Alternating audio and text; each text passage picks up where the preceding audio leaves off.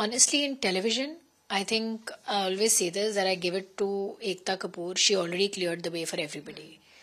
I think she left no stone unturned to make sure that any of us didn't have that one hassle at least of having to be said कि यार औरत होके कैसे करोगी. She already did so much that now nobody could question the room like that. Back in Punjab, yes, because they were not used to the idea of us producing. So, not that they mocked me and not that they thought they weren't a part of what I did, but I think they must have underestimated me. They were with me, they signed my films, everybody did whatever I asked them to do, but they didn't think that I would be able to pull it off the way I did. I only realize now that production is a thankless job. I didn't realize it for a very long time. अब मुझे ऐसा लगता है कि as an artist, जब मैं set पे आती हूँ, I have the least amount of job on the set. Like I feel like that's it. Like I have the least job.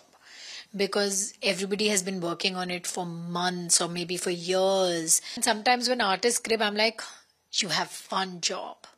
Like literally. Like do not crib. You have just the job, you know.